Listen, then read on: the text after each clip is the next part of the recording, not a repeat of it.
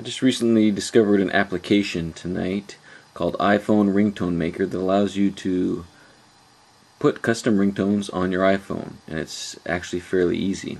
I also detailed some steps to get this working on a Mac computer because you have to run it in Windows. So I've got Parallels loaded up. Now I'm going to go ahead and take my iPhone and connect the cable to it, and what should happen is I've got iTunes opened up there. Nothing should happen in iTunes. It tries to launch a Photoshop album, but in iTunes it's not appearing. So I went online, I went to the Parallels forums, and I have the steps detailed on my blog, but I'm going to go in here. I'm going to right click on my computer, go to Manage, and then down here hit the plus sign next to Service and Applications, click on Services, over here to the right, Apple mobile device, and say Restart. Now this is after I have iTunes open and the iPhone is connected. And then now let me go ahead and try to zoom in a little bit so you can see how simple this application is to use.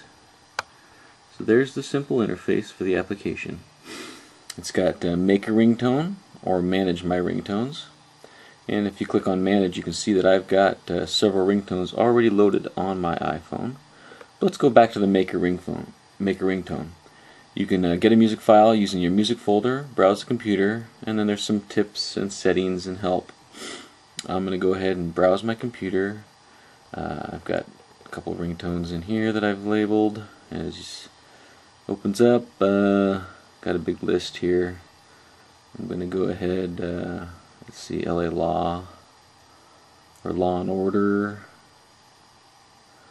Let's try Gilligan. I haven't tried that one yet, so let's say Gilligan. And there it appears, Gilligan Wave. It's got the timeline.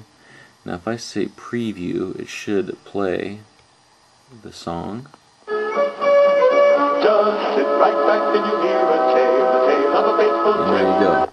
Now on the timeline it'll also show you like a minute 30. You can use the start and end and adjust how long you want that ringtone to be. You can take the middle of the clip, wherever you want in that song you can set as your ringtone. You can also hit this little button called Go Advanced.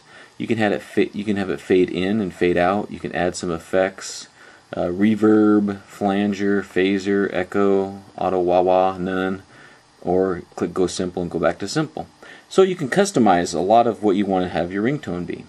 You can do preview after you get it all customized, listen to it, and then after you're ready to go, it tells you a size right there as well. You just say, simply click Create Ringtone. It goes through the process of creating the MP3 file that it's going to put on there, and there it is. Then it gives you the detailed file information. You just click Send Ringtone to iPhone. You can rename your ringtone, say OK, or click OK, and now this little pop-up appears. It says it's been sent to your iPhone. Please power off your iPhone, then turn it back on and select this ringtone from the settings sounds. And it tells you how to turn off your iPhone. And then you say OK. There's your Manage Ringtone list, and that's it. Since I didn't really do much with that, I'm going to go ahead and delete it. So that's as simple as it is. Now I'll go ahead and disconnect my iPhone real quickly here. And let's bring it here and show you that. And as you can see, I've got Happy Days, The Jetsons, Johnny Quest, Knight Rider's actually my default ringtone right now, Law and Order, Mission Impossible, Monsters. Here's Knight Rider if we click on it. And you can hear that's now my ringtone. It's very Knight Rider, a shadowy flight into the dangerous world. It's a very quick, easy application. Introductory price right now is $9.95. I went and paid mine just a few minutes ago. Regular price they say is $20, but it's a pretty good deal.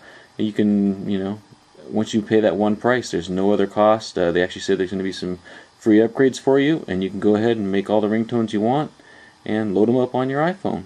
Enjoy!